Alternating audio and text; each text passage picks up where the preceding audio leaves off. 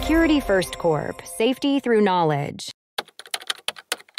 How to find MAC address in Wireshark? Wireshark is a powerful tool for network analysis. It captures and displays packets traveling through a network interface.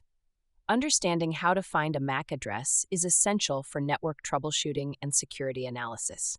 First, ensure you have Wireshark installed on your device. Launch the application and select the network interface you want to monitor. This could be a wired or wireless connection. Once selected, click on the Start button to begin capturing packets. As packets flow in, you will see a detailed list of network traffic.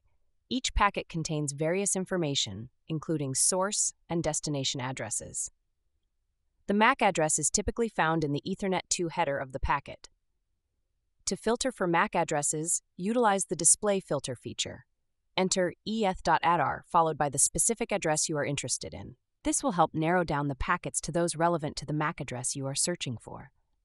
Alternatively, you can view the packet details by clicking on a specific packet. This opens a detailed view displaying the Ethernet header.